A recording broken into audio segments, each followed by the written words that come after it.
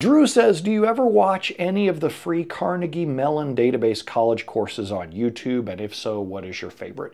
Drew, I feel like an imposter for saying this, but I've never watched any of those. There are just only so many hours in the day. And, you know, I know those people who say, if I retired, someone will say, if I retired, I wouldn't know what to do with myself. I'd go right back to work.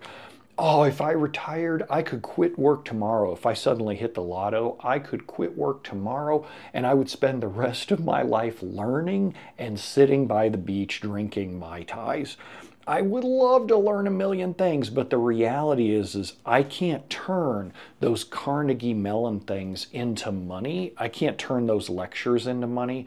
And I have so many things that I want to do either for work to bring money in the door or to give things back to y'all that I can't afford to sit around